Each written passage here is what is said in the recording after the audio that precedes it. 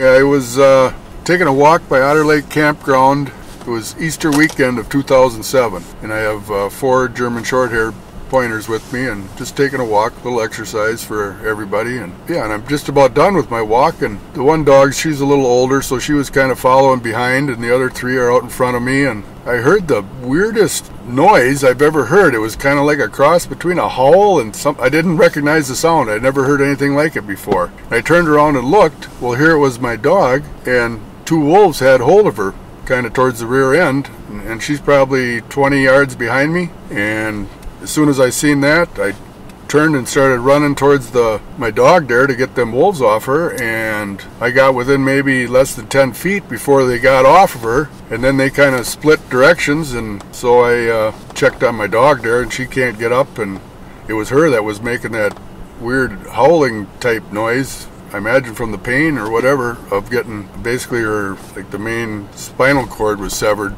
was what happened. So anyway, then I'm more worried about my other dogs. The one's a male, and the one wolf was quite a bit bigger than the other, and so I figured that was a male, and my male dog took off right towards the male wolf, and I tried calling him, and he wouldn't come, and they're just like 50 yards away from me. It's kind of hilly country, and I could see him, and then I couldn't see him, and I had a shock collar on the dog, so I started using the shock collar. Well, then my dog started coming back with me, and the wolf and my dog were side by side coming right at me back down the logging road, and they're eyeing each other up, and kind of like a dominance male thing, you know, like as they're coming. And I thought, boy, they were going to get in a fight or whatever, you know, them two. But they got about 30 yards away from me, and then the male wolf broke off, and I got a hold of my male dog, and the other 2 female dogs, I didn't know where the other wolf went, and I couldn't see where the other 2 females went. So I was calling and calling for them,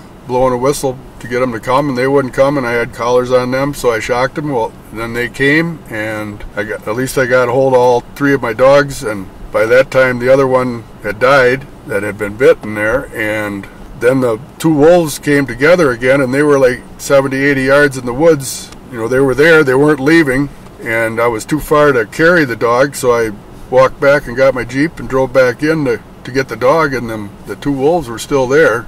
Picked up my dog, and away I went. And that was my first real experience with wolf contact, you know, with canines around, I guess, and how my story kind of started, how I got involved with wolf stuff. And that was quite an ordeal, I guess, and I learned a lot from it. But yeah. That dog that was killed, was that a state field trial dog? She was a North American versatile hunting dog. She was a versatile champion. At the time, there was probably only about 7 or 8 dogs in the world that have passed that test with a perfect score like she did. You know, I'm just a small town guy here from Wisconsin, and you're competing with people from all over the world actually in these tests, and you're quite proud of that kind of thing. You know, the dog is a very valuable dog as far as that, and you know, have no kids, but it's more or less a member of my family. You know, it's kind of a tragic event to say the least, I guess, of losing that. But yeah, it happened. It happens all the time, you know, and it's more and more frequently as of late, that's for sure. Then I, you know, started dealing with, you know, I reported the incident to I guess it was, and at the time was the guy you were supposed to contact. What happened, you know, I didn't know what to do, or, you know, what happened. I thought at the very minimum they should put some signs up in the area or something to let people know that, because this is on a nature trail on a public campground. People should know about this, because there's going to be a bunch of people walking that trail with pets, that sort of thing. And then I didn't know what to do, but basically I buried my dog, and then they send a guy out to investigate what I'm saying, if I'm lying or not lying. And I showed the guy right where the event took place, and there's a bunch of sand, you know, so you could see all of the tracks and everything right where it happened in the blood and that sort of thing. And evidently that's not good enough for Mr. at the time. They made the way their rules are, they still figured I wasn't telling the truth, so they made that man dig that dog up, and that didn't sit well with me, to say the least. They don't believe me, and, you know, I'm trying to pull a fast one on the DNR or what the story is. But anyway, they dug the dog up and did an autopsy, and, well, yeah, them are wolf marks and bites, and, well, yeah, it's pretty obvious that I was telling the truth, But anyway, so that's how I got involved, and I'm a member of the North American Versatile Hunting Dog Association and the North Central Wisconsin chapter. So I got on the Wolf Science Committee as a representative because all our members and their dogs, and they all hunt the public lands in Wisconsin. So I got on the Wolf Science Committee at the time, and it seemed like the whole program is designed to promote the wolf, not anything negative about it. They are a dangerous animal. There's no ifs, ands, or buts about it. All of the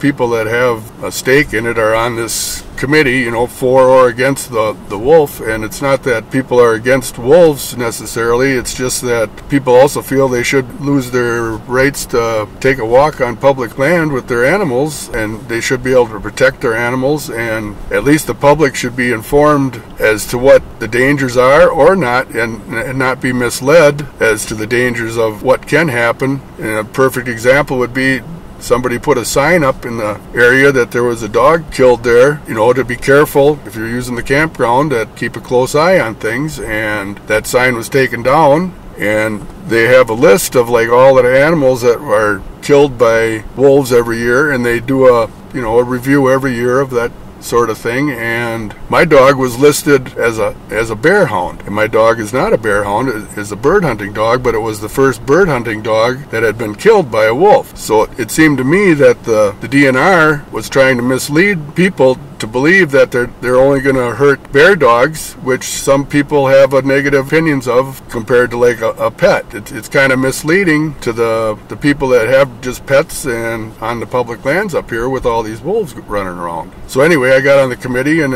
it's a lot of rules and regulations, and they're trying to set their goals and how the program should be run, and you have many sides there representing them, but in the end, it's very frustrating for the average person, one way or the other, as to, it don't seem like you're being heard. It's only, the concerns that to promote the wolf, and it's not people don't like wolves, it's just they are a dangerous animal, and there needs to be precautions, and a very simple precaution would be to let people know that there's wolves in the area. When you don't even allow that information to be out there, tragedies can happen, and a lot more frequently. It just don't seem right not to have a more transparent process onto a lot of this type of issues. But anyway, I was on that committee for 5 years. There was a lot of good come out of it. Both sides are being heard, at least, and they're trying to develop plans to make things safer and still allow a healthy wolf population in the state, which everybody wants to see. We're not against wolves. We feel that you should have a right to protect your animals from a wolf attack. I just love seeing wolves, but I know they're dangerous. I seen my first one when I was in Montana in the early 80s elk hunting, and to me it was one of the highlights of my life, I guess, seeing that for the first time one. And now I see probably 7 or 8, 9, 10 a year. I love seeing them. I love that feeling you get if one howls and that hair stands up on the back of your neck. I like nature, and so does most everybody up here, but you still have to be able to protect your animals, basically, is all that most of the hunters or dog owners or pet owners are after. And on these committees, you also have the Humane Society and a lot of anti-hunting organizations on there. I understand some of these farms and stuff around here where they have all these depredations, and their answer is that the people of northern Wisconsin don't know how to manage their animals, putting the blame onto them. That's not right either. They care just about as much as their animals, and they love the nature too. That's why they live here. They're making a living off their animals and livestock, and when they get depredated, it's not only just financial, but it's heart loss to them too as well.